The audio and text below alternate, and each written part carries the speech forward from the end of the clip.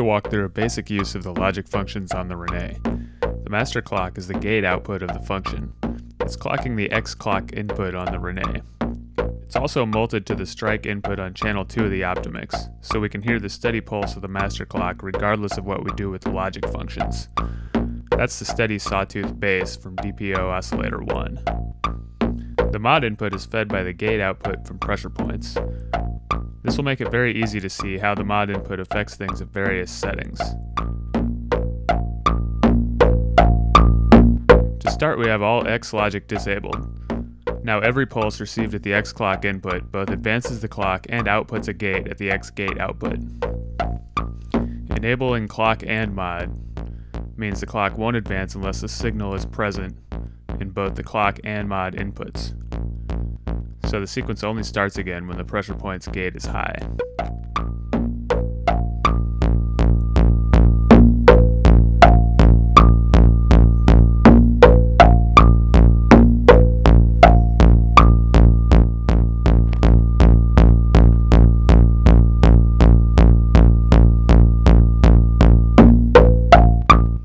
Clock or mod means a rising edge on either input advances the clock. So while the function's gate is low, we can insert clock movements via the pressure points.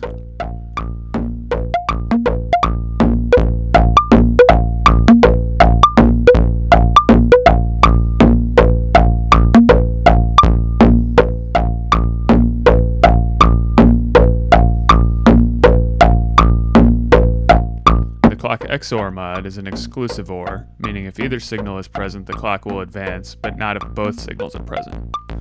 Holding gate high on the mod input has the effect of inverting the clock. We can still tap out extra clocks between function gates.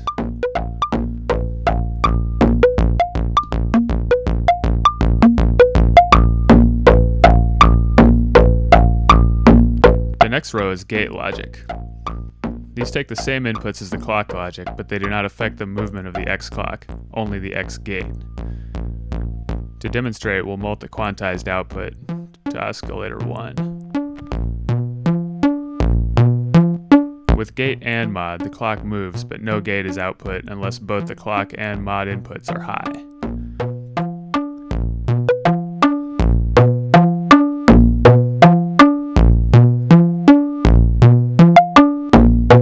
With gate or mod, either input can produce a gate output, but the mod input does not advance the clock.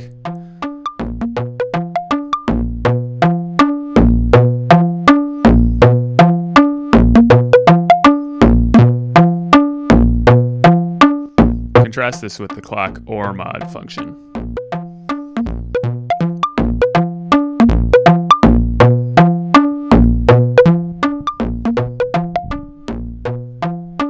Finally, with gate exclusive OR mod, either input but not both at once can produce a gate.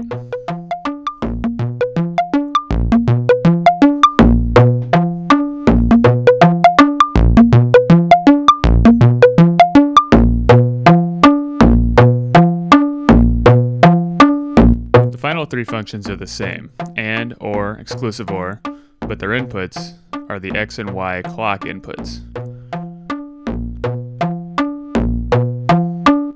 I've disengaged all but the first row on the access page, so the Y clock won't actually move us around on the Y axis.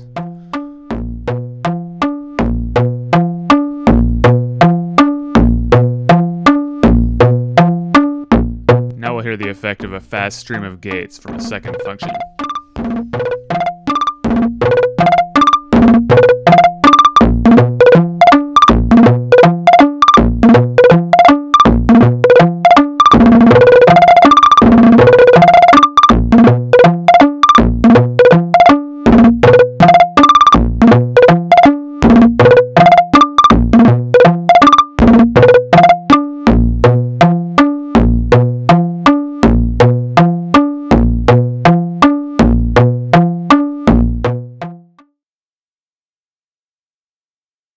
These examples have shown each logic function on its own with simple and predictable input sources. By varying the gates you send to Rene's inputs, and creatively using the access and gate pages, you can easily come up with endless variations on a sequence.